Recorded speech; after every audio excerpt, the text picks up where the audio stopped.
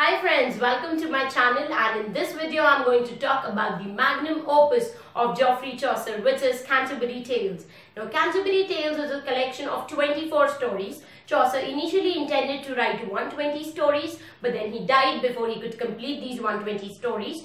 These stories are told as a part of a storytelling contest which takes place by a group of pilgrims who are moving from London to Canterbury to visit the shrine of Sir Thomas Becket. There are in all 30 pilgrims, 29 pilgrims coming from different sections of society and one narrator. So these 30 people journey from London to Canterbury, and while they are going towards Canterbury and when they will be coming back from Canterbury, they will be telling two tales. So each pilgrim will be telling 4 tales in all, 2 while they are going towards Canterbury and 2 while they are coming back from Canterbury. So in all, these 30 pilgrims would be telling 120 stories, but Chaucer was not able to complete writing these 120 stories. He wrote only 24 stories and he died. So in Canterbury Tales, what is important is that we look at the characters who are coming from different sections of society and also the tales told by these characters. From NET point of view, today in this video I am going to share my views on 4 most important Canterbury Tales. So let's start. So the first tale is Knight's Tale. Knight's Tale is the first tale which is a part of Canterbury Tales. Also it is a high romance told in heroic couplet. This was a question in December 2005 that Knight's Tale is a high romance told in, and the answer was heroic couplet. So remember these 2 things about Knight's Tale. Number 1, it's the first tale, and number 2, it's a high romance told in heroic couplet. Now let's look at the tale told by Knight, which is called Knight's Tale. Nights tell का जो plot है वो ये है कि there are these 2 friends, आर्काइट and पैलेमिन. ये दोनों जो होते हैं ये बेस्ट फ्रेंड्स होते हैं. They are also nights. They go to Athens which is a city in Greece, and वहां पे जब ये जाते हैं तो Duke of Athens Theseus he captures them and he इम्प्रिजन्स these 2 friends. Okay, now prison में बैठे हुए ये दोनों friends, Arpita and Palamon, they are looking outside the prison and they see this beautiful girl, Emily, and दोनों को तुरंत Emily से प्यार हो जाता है. So both of these knights who are best friends fall in love with the same girl, and this creates tension. So now these 2 friends decide कि ठीक है, हम में से जो भी battle में जीत जाएगा वो Emily से शादी करेगा. Fine. So these 2 people trick the guards and वो कहीं ना कहीं prison से बाहर आते हैं and they involved in a battle. Battle में जीतता है Arpita, but due to divine intervention, वहीं पे तुरंत there is a sort of earthquake which happens and Arpita dies at that moment. He falls from his horse and he dies. So who gets the hand of the beautiful girl Emily? It's Palamon, and with this ends the Knight's Tale. So Knight's Tale is basically story of 2 knights, Arpita and Palamon, falling in love with the girl Emily. They battle together, and who wins? Arpita, but then who gets the hand of Emily? It's Palamon. So this is the Knight's Tale. The second most important tale is Wife of Bath's Tale. Now Wife of Bath talks about a very beautiful story of a knight who's a part of King Arthur's court. But before telling that story, she talks about several other questions in her prologue. So in the prologue to Wife of Bath, she talks about 3 important questions. Number 1, she talks about her relationship with her 5 husbands and how those husbands treated her. Number 2, she talks about her views on marrying several times. So she contemplates on this question that is it fine to marry several times. She gives instances from King Solomon's life, from Bible. The third question that he talks about is about her views on virginity. So she contemplates on this question that is virginity important for being a true female. So these questions are very important from NET point of view because they have been asked several times in NET. If you want to study Chaucer in detail and all the other works by Chaucer as well as Canterbury Tales, you can join my online course. The details of my online course is available on my website www.arpitakarwa.com. Also, you can check the description box below to find all the details. So Wife of Bath talks about a story of a knight who is a part of King Arthur's court.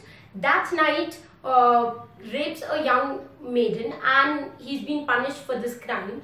But Queen of King Arthur intervenes and saves the knight by telling him that if you go and get me an answer for the question that what woman wants most, I will save you from the punishment. So the knight finally goes on this quest and he goes and asks so many people about this question that what woman wants most, but he's not able to get a satisfactory answer.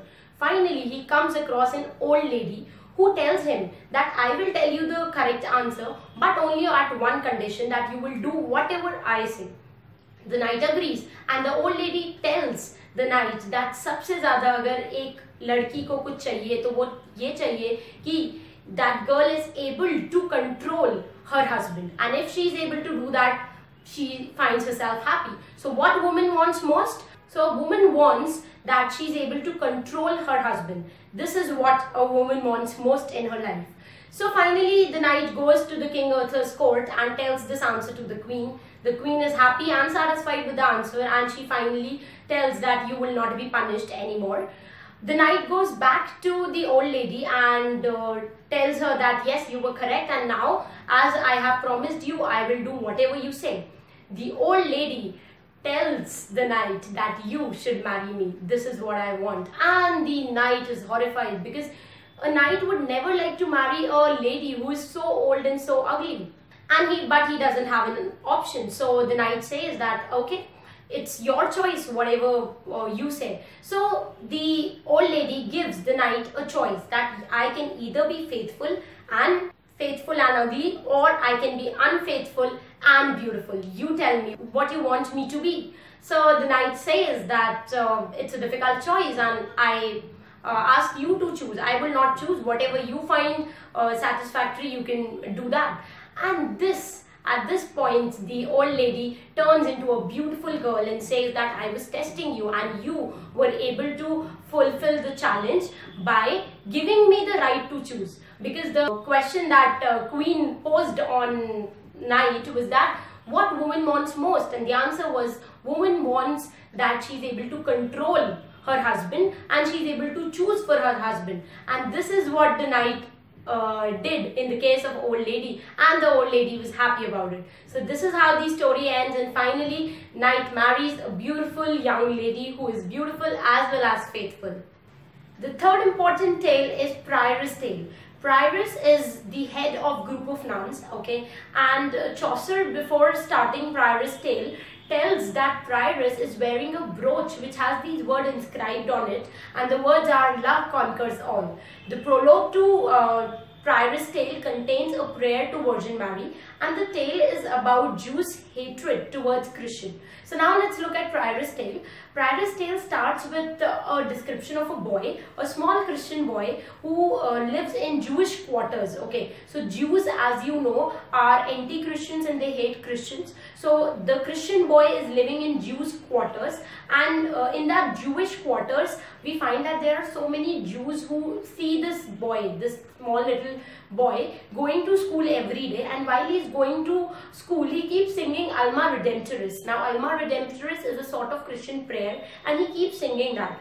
And this angers Jews, and Jews finally decide that we will kill this boy. So they cut the throat of the boy, they murder the boy, and they throw his body in a sewage ditch. Boy's mother comes and searches for the boy and finally finds the dead son lying in the sewage ditch.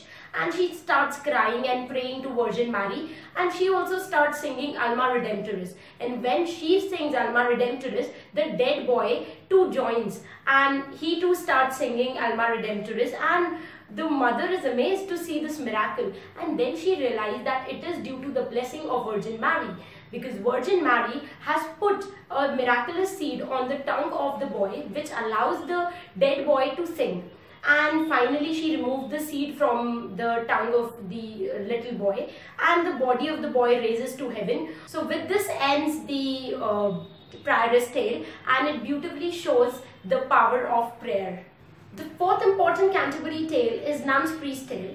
It is a beast fable with a clear moral, and I'm sure that even though you've not heard of Canterbury Tales, but you must have heard of this tale in your childhood. I read this tale once when I was going through a Panchatantra book. Okay, so it's that kind of story. Now let's look at the tale. It is about this rooster called Chanticleer. Chanticleer is a rooster who is dreaming that he's been eaten by a fox, and he's very scared in his dream. Next day when he gets up, he goes to a field where he finds the fox, and that fox wants to eat Chanticleer. So what that fox does is that fox started praising Chanticleer's singing and says that you sing so well and I would like to hear a song from your mouth. And Chanticleer, gets into his trap and he closes his eyes and he starts singing. Okay, and that is the moment when fox grabs Chanticleer and runs. Now Chanticleer is also clever, so Chanticleer does the same thing what fox does, and he starts saying that, I am so amazed that you grabbed me and you tricked me in such a way. I would like to listen from you that how did you grab me and how did you come up with this plan. So वो जो Chanticleer है, he is there in fox mouth and fox ने उसको पकड़ रखा है and वो वहाँ से fox को बोल रहा है, and fox also gets happy and he just opens his mouth in order to tell the story how he planned this trick and how he grabbed Chanticleer, and that is the moment when Chanticleer runs away. So the moral of this story is never trust a flatterer, and this was also a question in UGC NET exam wherein they asked that what is the moral of Nun's Priest Tale, and the moral is never trust a flatterer, beware of flattery. So with this we end some important discussion on Canterbury Tales. If you would like to study all other important works in detail, you can join my online course. The description of my online course is given in the description box below. Also at the same time, do subscribe to my YouTube channel because we post videos for UGC NET English aspirants every Saturday and Sunday. You can go to my Facebook page and participate in the GoNet quiz. Also, you can contact me on WhatsApp. My WhatsApp number and other contact information is given in the description box below. So till the time we meet next, happy learning, keep loving literature.